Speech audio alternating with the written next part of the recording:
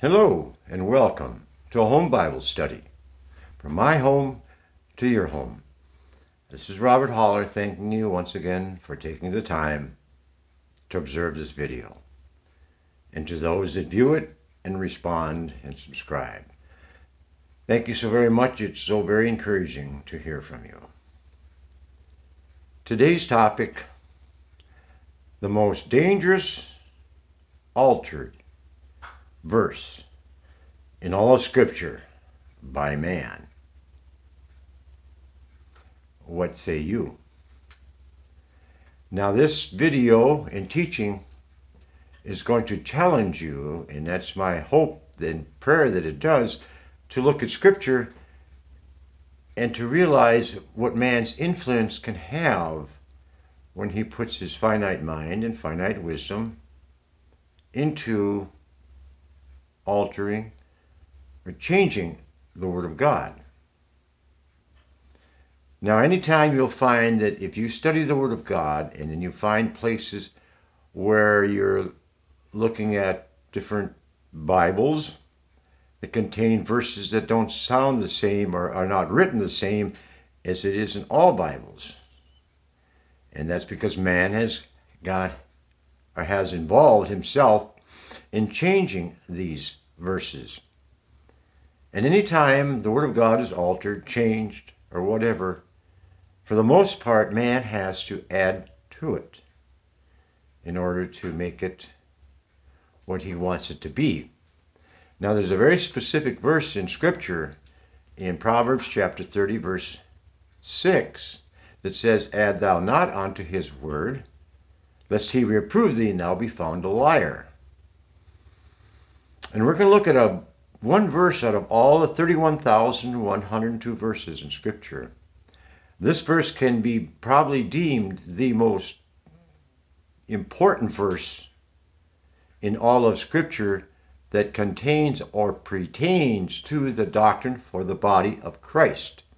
From Romans through Philemon, found in the revelation of the mystery of Jesus Christ, that the Spirit of Jesus Christ revealed to Paul through inspiration and revelations, as Paul wrote them down to give to you and me in today's age of grace, the dispensation of the grace of God, the gospel of Jesus Christ, which is not only for us, but to us. Now, we have covered in previous studies that all of the Bible is for us. It's for our learning. You can read that in Romans chapter 12, verse 4. So we know that all the Bible is for our learning, but not all the Bible is to us for our doctrine. And that's why studying this study that is being presented is so critical for people to understand and take a look at it from what man has done versus what God has done from the very beginning. Now again, out of the 31,102 verses, this one particular verse is the only one in Scripture that tells mankind why they should study God's Word and how to study God's Word. And we're going to give you the verse. It's in 2 Timothy chapter 2, verse 15. Now I want you to look at where it was written, when it was written, what was written, and to whom it was written to. And I want you to be very carefully listen to the verse and look it up if you have a King James 1611 Bible, because that is what I teach from, and that is the most accurate translation or version from the original manifestation from the Greek to the English. It plainly says in 2 Timothy chapter 2, verse 15, "Study to show thyself approved unto God, a workman that needeth not to be ashamed, rightly dividing the word of truth." Now, this study is going to give you some references and an example from an altered version of this particular verse. And then we'll get into why this verse is so important for the doctrine for the body of Christ now, from the revelation of the mystery of Jesus Christ, and emphasize the importance of the verse when it's not altered. Along comes mankind in his finite mind and finite wisdom. And always remember in Proverbs, there's a great verse, 16:25 says, "There's a way which seemeth right unto a man, but the end thereof are the ways of death." Man, with his finite mind and finite wisdom, congregated with groups of other men, supposedly leaders of religion, Christianity, Christian churches, denominational churches, and non-denominational churches. All of these that I just mentioned are man-made, man-founded, and came up with an altered version of this one particular verse. He has contaminated many verses, but this is the most critical one when you look at it from the doctrine of the body of Christ church, the age of grace that we are in, the gospel of Jesus Christ. And I will explain why. I gave you what it was the King James 1611 Version Bible says. Now I'm going to give you an illustration from something called the NIV, or the New International Version. And the reason I pick on the NIV, it is the second most popular Bible that people in these United States anyway, and predominantly a lot of the world, study. The greatest is the King James Version of the Bible by far. But secondly is the NIV. And this is what the NIV Bible, which was altered by man, make no mistake about it. And it hasn't been all that long ago either. But he has taken verse 15 of 2 Timothy and rewrites it this way. "There's a way that seemeth right unto a man." Excuse me, wrong verse. He wrote, "Study to show thyself approved unto God, a workman that needeth not to be ashamed, handling the word of God carefully." That's their watered down, perverted version of this particular verse. What makes it so dangerous? What makes it so dangerous, ladies and gentlemen, it is written in such a way from the NIV version that man has implemented, by the way. It is not Holy Spirit inspired, regardless of what mankind tries to tell you. This comes from man's finite mind and finite wisdom. He changed the last part of that verse to handle the Word of God carefully. What does that mean? What is that saying to us from the Word of God, supposedly? It could mean just about anything to anybody, if you want to look at it from man's perspective, see? And that's exactly what mankind wants you to do, because he altered it. Why did mankind alter this specific verse, the one that is the most dangerous one to touch in the body of Christ's doctrine from Romans through Philemon? Why did he do that? Well, it's simple and complex both at the same time. Because if you say handle the Word of God carefully, could mean anything to anybody.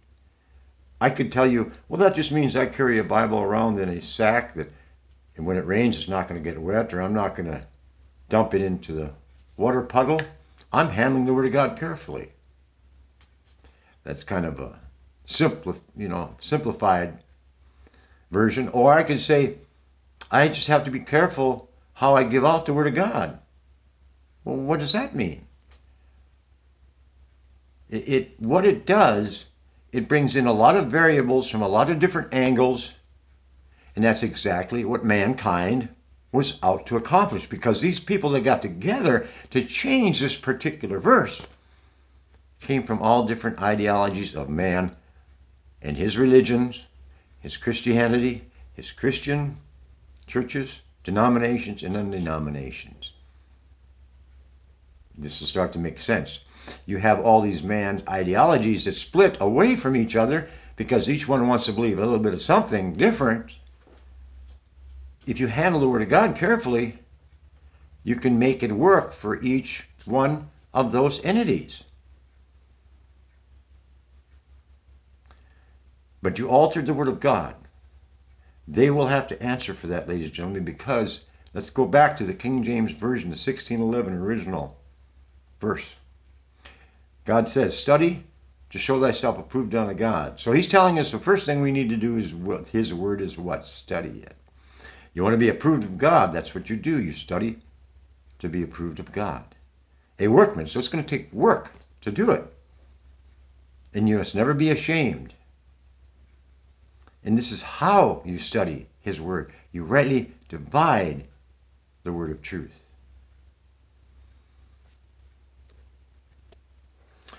One of the first things we need to do is look at the word dividing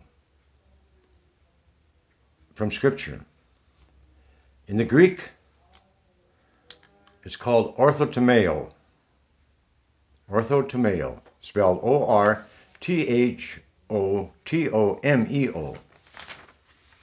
It means to make a straight cut, to dissect correctly the divine message. You won't find that relating to anything remotely that it means you handle the Word of God correctly or carefully. Totally different perspective. Because to dissect something, ladies and gentlemen, you have to look beneath the surface. You cut and expose something. And then when you dissect, because when you look at something, let's say a frog, or even a human body, you look at a human body lying there on the table. You see a human body. You see the flesh, the head, the trunk, the legs, the arms. Then you take a scalpel and you cut into the chest wall. You peel the flesh back. You take the rib cage covering off. Something totally different is exposed inside that you can't see, you didn't know was there. And you find a lot of different things that work together, but they all have a specific purpose to gain the common goal that they are working for. In this case, in the Word of God, it's salvation. But if you really divide the Word of truth, you dissect it, you're going to find something else out. And to continue on with this danger of when man altered this, like in the NIV, he hides something else from you. He not only hides the way you're supposed to study the Word of God, the way God commands you, but you'll never know what it is you are to divide. And what I mean by that, the Scripture says in 2 Timothy chapter 2, verse 15, and the end of the verse, study to show thyself approved unto God, a workman that needeth not to be ashamed, rightly dividing the word of truth. Well, what is the word of truth? The Bible gives you a very clear definition of the word of truth is. And the word of truth, in the phrase that it is noted in 2 Timothy chapter 2, verse 15, shows up in the book of Ephesians chapter 1, verse 13. Nowhere else in Scripture is it defined as anything else like that. Other places you'll see something like God's word is truth or thy word is truth, and that's it. You'll never hear the word of truth. If you take your Bibles and open it up to the book of Ephesians, right after the book of Galatians, and go to chapter 1, verse 13. It says in verse 13, in whom ye also trusted, after you heard the word of truth. There's that phrase that we're to rightly divide it. What is the word of truth? It says, in whom you trusted after you heard the word of truth, the gospel of your salvation. In whom also you have, after that ye believed, you were sealed with the Holy Spirit of promise. Now, it's very specific in the King James Bible. if you rightly divide the word of truth, which is the gospel of your salvation. You are to dissect this. And when you dissect it, you're going to find out something very critical. There is more than one plan of salvation that Jesus Christ presented. One to the gospel of the kingdom, his earthly ministry that he told the 12 apostles personally and promoted, and then the one he told Paul, the spiritual revealing in the doctrine for the body of Christ, from Romans 2, Philemon, called the revelation of the mystery of Jesus Christ. You will never find that, you will never see it from the altered version, like in the NIV, where you just handle the Word of God carefully. Because the Word of God carefully is not giving you any idea or any specific definition from Scripture now as to what it means. But in the King James Bible, the 1611 version, where it says rightly dividing the word of truth, gives you a very specific definition coming from the Word of God. So it's coming from Jesus Christ himself. That is the huge danger of this altered verse that makes all the difference in one's eternal life. Think about it this way. First of all, ask yourself, why would man, in his finite mind and finite wisdom, do this to mankind or to humankind? Ask yourselves that. And that's a good question. And it all stems back from the sin nature of man, getting back to there is a way which seemeth right unto a man, but the end are of other ways of death. You see, Satan and his demonic helpers are behind this to keep you from the truth of the Word of God and keep you from rightly dividing or dissecting orthotomeo, the Word of God. And mankind has accomplished that with the NIV. It's totally hid.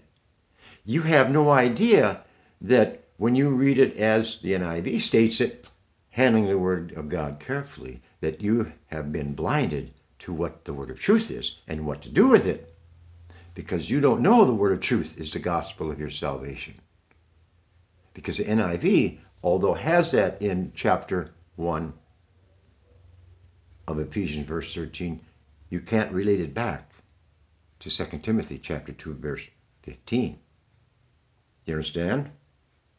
You can in the King James because the Bible is set up from God's perspective to teach you through Scripture about Scripture. Mankind needs to leave his finite mind and finite wisdom and his sinful 2 cents out of the picture, because all mankind can do is lie. But another reason mankind did this to humankind is to get them to follow man.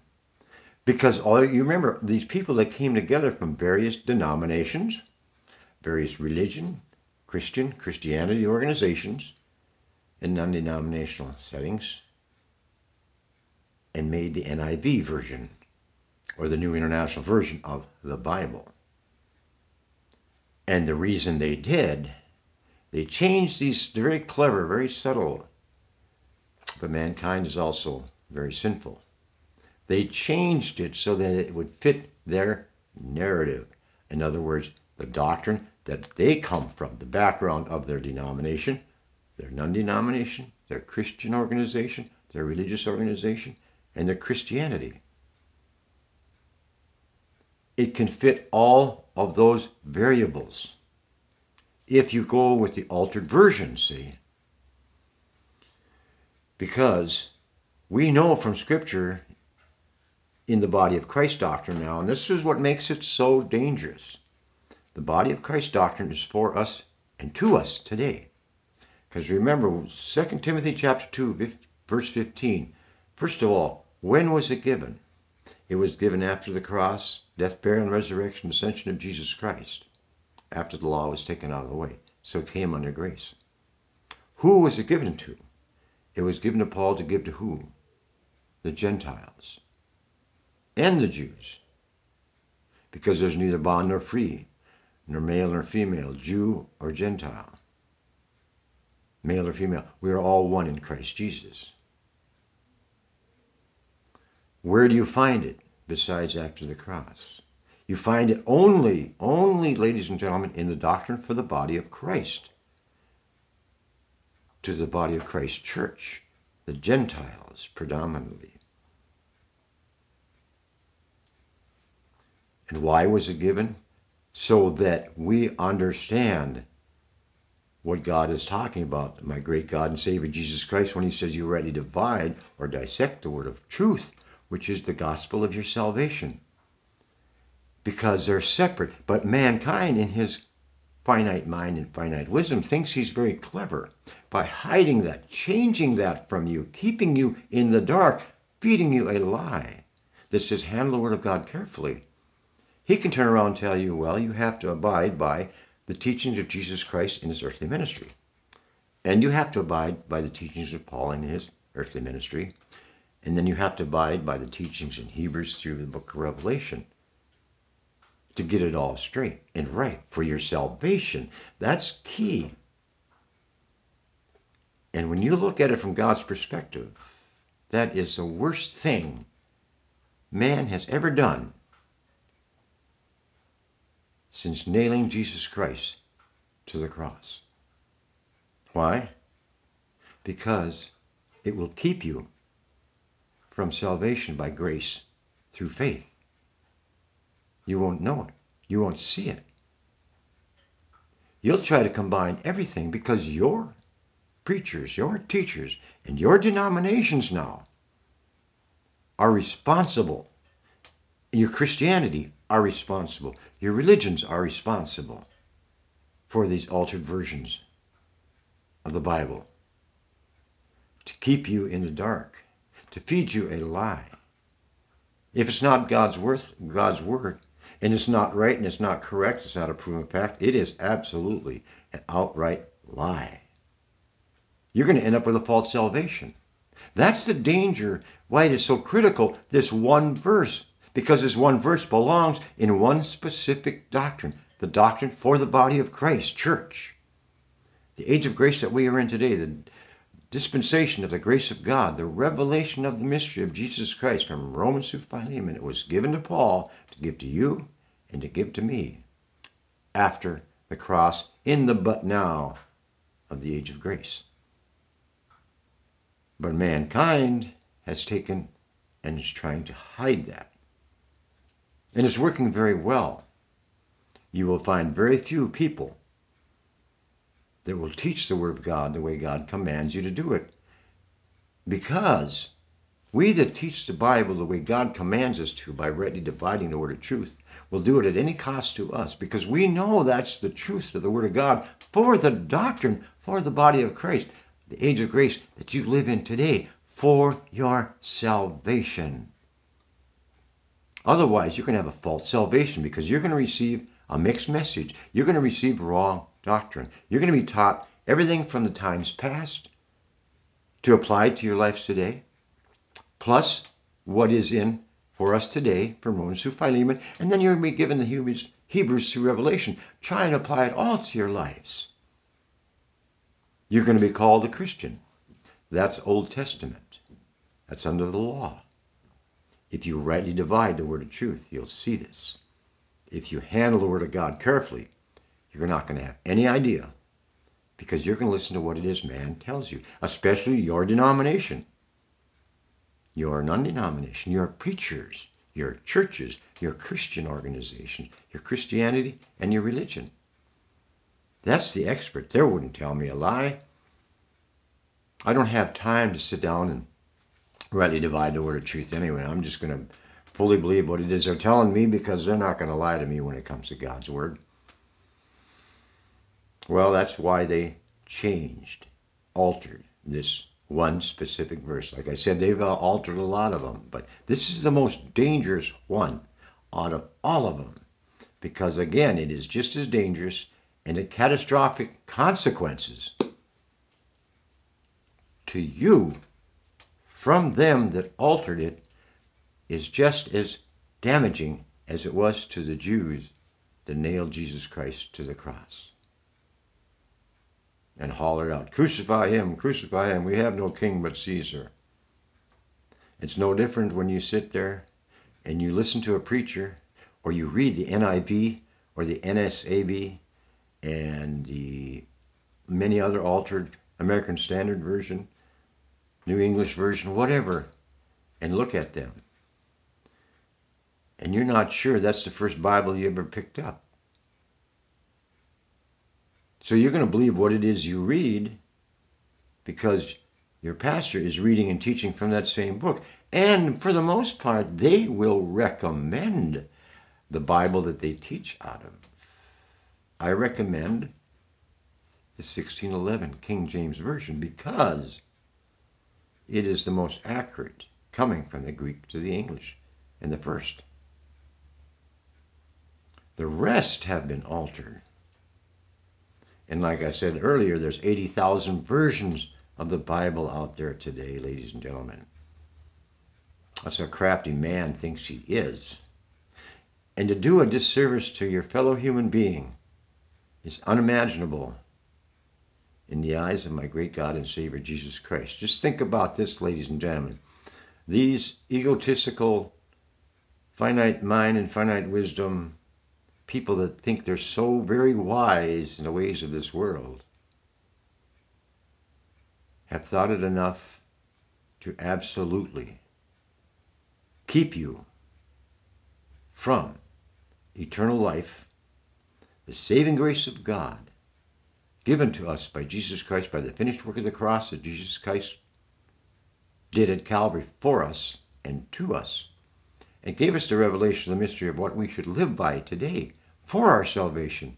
They are going to deny you that very free gift, thinking they have it right, thinking you should listen to them because they were programmed, they were taught by their denominations, by the schools that they went to, the universities, the Bible colleges, the seminary colleges, to get these fancy degrees that they can hang on the wall.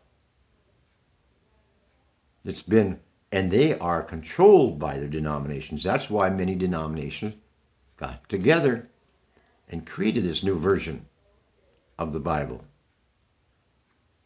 It can fit a multitude of areas of narratives.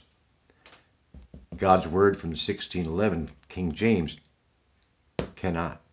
It's one specific doctrine, one specific command. And it should apply to all denominations. It should apply to all non-denominations. It should apply to all so-called Christian organizations, Christianities, and religions.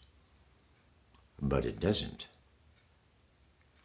Because it doesn't fit man's doctrines, man's narrative, man's ideologies. He finds it more successful over the last 2,000 years to preach the mixed gospel message. You don't divide anything. It's all one and the same. If you dissect the word of truth, which is the gospel of your salvation, you will find man has been lying to you all this time. Because our difference is night and day. The difference is life and death, ladies and gentlemen. To understand what is the gospel of your salvation that you need to rightly divide, you will only find in Romans 2 Philemon, because that obtains to you and for you. We are to know all of the scripture is for our learning so that we don't get roped into the dangers of believing one gospel versus another as they're combined. We need to separate them and understand from God's word which gospel is not only for us, but to us. And it's all laid out in Scripture very plainly and very clearly if you rightly divide the word of truth. If you listen to mankind that has altered, dangerously altered, this very critical verse in Scripture, you will be led astray. You will be led to your spiritual death, ladies and gentlemen. They won't even blink an eye. And you're going to stand there with no excuse. You're going to stand there thinking you had your salvation all along. Because you listen to mankind. You listen to these altered versions of the Bible. Because it made sense to you and you were comfortable with it. because you believed your pastor, you believed your church, you believed your Christian organization, you believed Christianity, you believed religion. And look where it gets you, to the lake of fire, ladies and gentlemen. Denying the very work of the cross, although you think you aren't. It's giving you a false salvation. Because they were handling the Word of God carefully. They were careful, all right, to give you what it is that wasn't truthful. Conniving, deceitful, lying in wait to deceive you. That's what mankind does. Because mankind isn't a liar because he lied to you. He lied to you because he was a liar from the beginning. And in him is no truth. The truth is only in the Word of God. Numbers 23:19 says, God is not a man that he should lie, nor the son of man that he should repent. It's impossible for God to lie. Look it up in Hebrews. Man was a liar from the beginning. So who are you going to believe? You look it up. Study it, ladies and gentlemen, the way God commands you to, because it's a commandment of God. Everything Paul writes is a commandment of God because of what Paul writes in 1 Corinthians chapter 14, verse 37. If any man think himself to be spiritual or a prophet, let him acknowledge the things that I write unto you are commandments of the Lord. Paul wrote to us, study to show thyself approved unto God, a workman that needeth not to be ashamed, rightly dividing the word of truth. That, ladies and gentlemen, is a command of God. The only way you're going to come to accept it and believe it and have your light of Jesus Christ's gospel shine into your heart is to believe the gospel of Jesus Christ found in 1 Corinthians chapter 15, verses 1 through 4. Verse 1 says, Moreover, brethren, I declare unto you the gospel, which I preached unto you, which also you have received, and wherein ye stand. Verse 2, by which also you are saved, if you keep in memory what was preached unto you. Verse 3, for I delivered first of all unto you that which I also received, how that Christ died for our sins, according to the Scriptures. And verse 4, and that he was buried, and that he rose again the third day, according to the Scriptures. You believe that? By faith and faith alone, no works. You are saved by the grace of God through faith in Jesus Christ, the finished work of the cross. It's a gift of God, not of works, lest any man should boast, not of yourselves. It's a gift of God. But you're only going to know that if you rightly divide the word of truth. And you're going to find there's only one true gospel to save you in your salvation today. It's found in the body of Christ's doctrine. And the only way you're going to find it is to rightly divide the word of truth. You listen to man, you're going to go to hell in the lake of fire. You listen to God, you have a chance at eternal life with Jesus Christ. Make the right choice. Thank you, ladies and gentlemen. Appreciate you listening. Home Bible Study, from my home to your home. This is Robert Holler thanking you. And always remember, until next time,